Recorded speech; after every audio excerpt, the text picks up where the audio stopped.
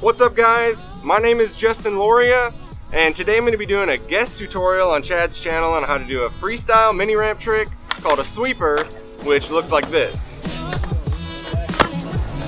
Now Chad is going to be over on my channel today doing a tutorial on backside 50/50s on transition, so once you get done watching this video, make sure to head over there and check it out by clicking the link in the description section.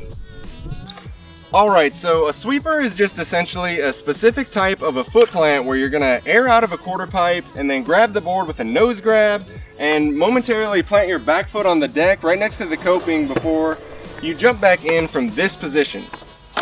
Now it's called a sweeper because while you're doing this, you're going to be dragging the back of the board along the deck as if it were a broom.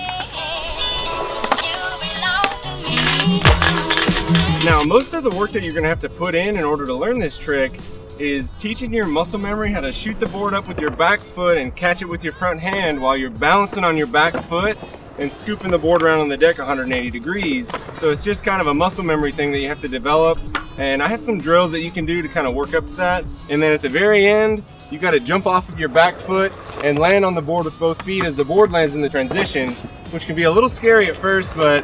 don't worry too much about that either. I'll show you some easy ways you can build up to doing that without being too scared of it. Alright, so now before you start trying sweepers on a quarter pipe, you can practice the motion on shallower flat ramps so that when the time comes to jump on your board and land in the transition of a quarter pipe, you'll be ready to commit to landing with both feet on the board and leaning forward enough to prevent you from slipping out and taking a slam.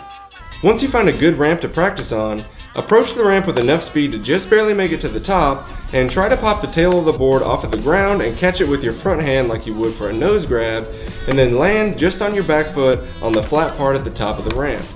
Now, as quickly as you can, steer the board around 180 degrees and try to jump back on the board and land in the ramp from this position with your front foot already on the board and the back wheels just at the very top of the ramp. When you jump back on the board, make sure your back wheels are landing all the way on the downward sloping part of the ramp and not on the flat part at the top, because if that happens when you're trying it on a quarter pipe, your board is going to get hung up on the coping and then you're going to fall straight to the bottom. If you'd prefer to start out doing an even easier version of this step, you can do this exact same move in the middle of a flat ramp like this. Alright, so once you get the hang of doing sweepers on flat ramps, you can move on to trying them on a small quarter pipe. As for your foot positioning, I would recommend having your back foot on the tail and your front foot a little closer to the center of the board than usual, as if you were about to attempt to do an ollie. Now as you approach this trick, make sure you do so with the speed that will get you just to the top of the quarter pipe without going too far over it, because if you're going too fast, it's going to be hard to redirect your body weight back towards the inside of the quarter pipe fast enough for it to look like you're doing the trick all in one smooth motion. As your front wheels get to the top of the quarter pipe, try to pop the board up into your hand again using your back foot and then land with it on top of the deck as close to the edge of the coping as you can.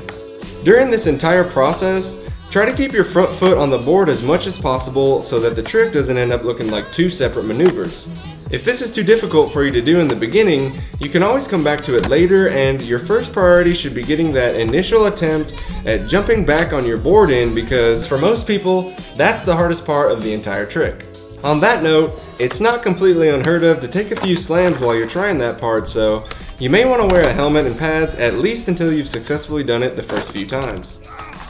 Now if this part starts to give you a lot of trouble because you're too scared to commit to trying it, you can go back and warm up with a few practice steps I came up with to help get you in the right mindset of jumping on the board in the transition. The first one I always recommend is just a simple roll in. Secondly, you can do this move, which involves just jumping on the board while it's already safely on the inside of the ramp. A third one would be holding the board by the nose and starting down at the bottom of the ramp and then running up the side of the quarter pipe and doing a frontside caveman, landing in the transition.